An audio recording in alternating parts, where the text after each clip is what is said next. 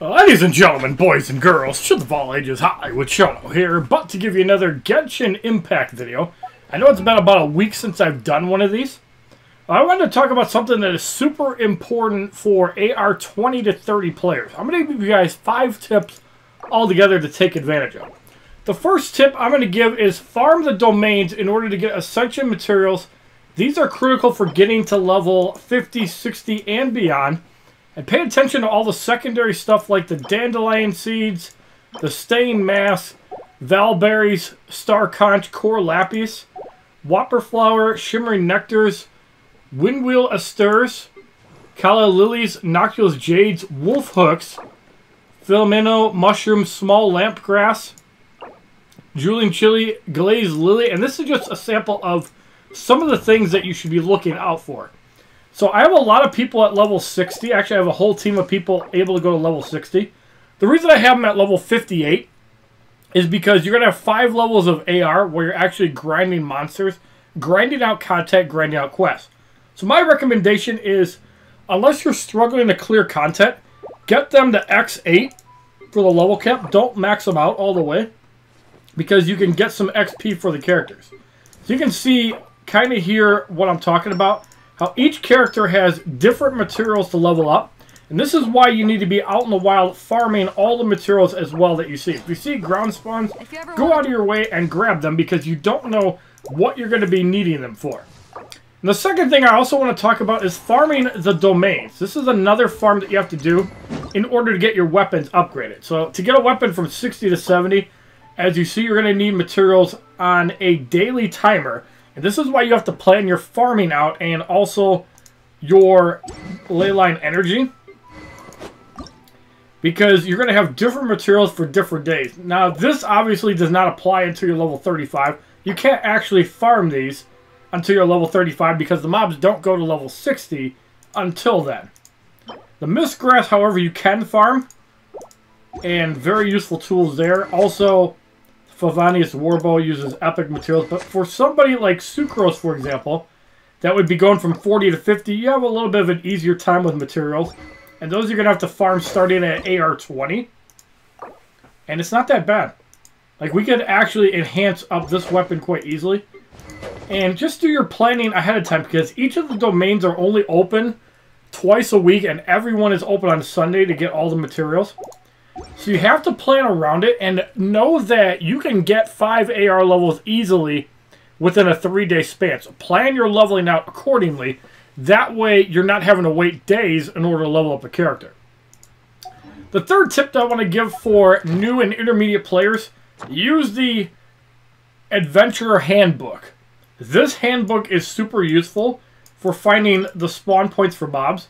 Now, keep in mind that if an enemy is level 38, you're not going to be getting the mistgrass, but you can still get the mistgrass pollen.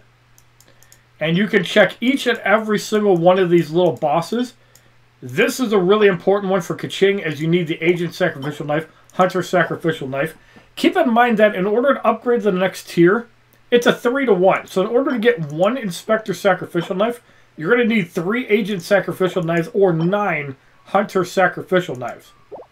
The more that you can farm these on a 4-hour timer, the better you can do it. And that's not saying go spend your life doing this, because that's a little bit absurd, because as you're going around the world grinding for chests, unlocking content, solving puzzles, you're just going to get a lot of this stuff over time, as long as you're not skipping enemies and just killing them outright. So you can see the Whopperflowers are very useful, and each one drops different things. The Hill Churls are really good because you need mass. And each one of these drops different materials. Some also to pay attention to. The fourth thing that I want to talk about is quest your ass off. Do all of these quests as they become available. Like, I have to do the story quest later tonight. Commissions are all completely done. And these world quests are very important. If you see a blue exclamation point on the map, stop what you're doing and go pick it up. These story quests are very important. Also, keep in mind, once you're above AR25, you're going to get daily commissions to receive a key.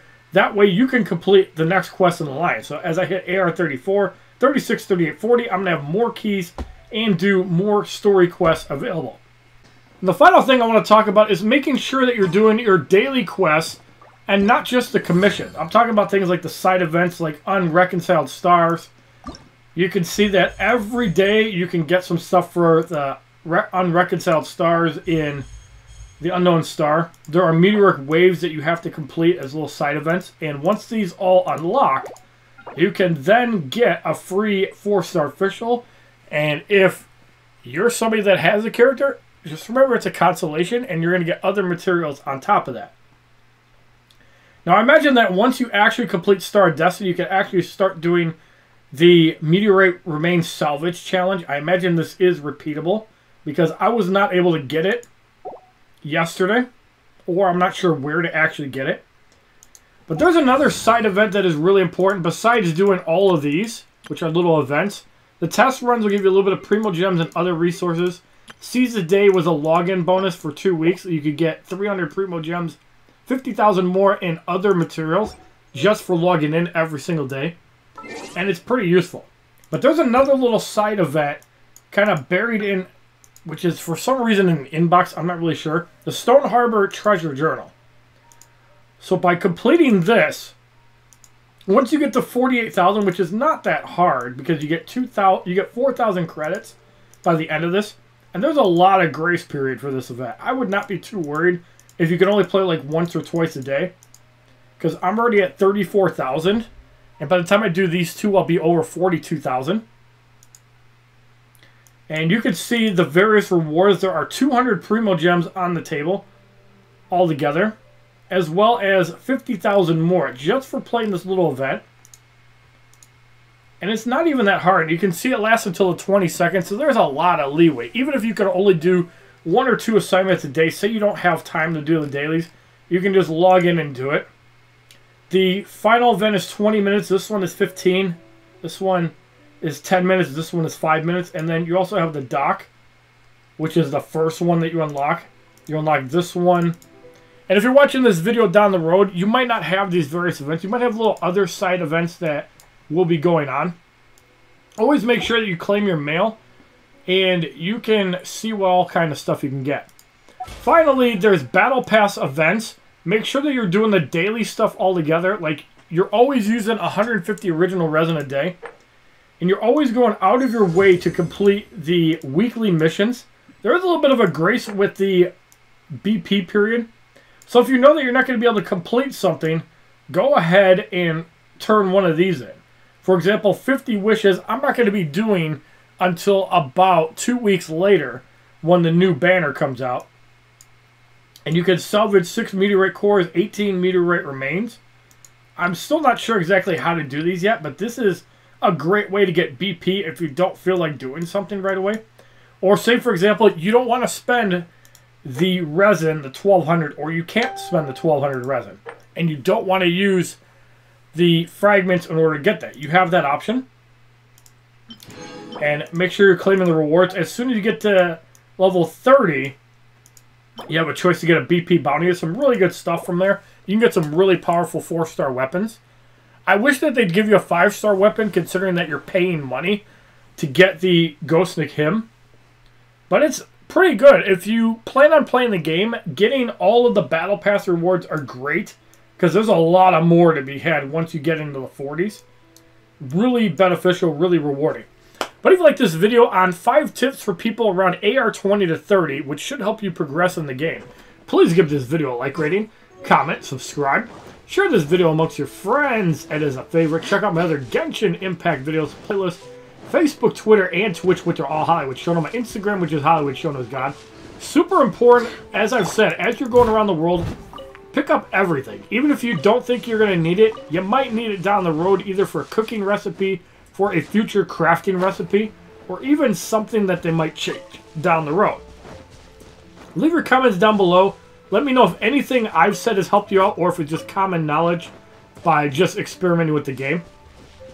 I hope to put out more Genshin Impact videos in the future. Let me know if you want me to level up a specific character that I haven't focused on, or if you want me to do guides for certain people, like Jean, who I have decently leveled up.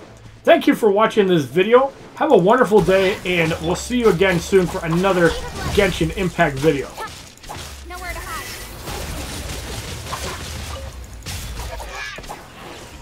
www.youtube.com/HollywoodShono. Subscribe, bitches!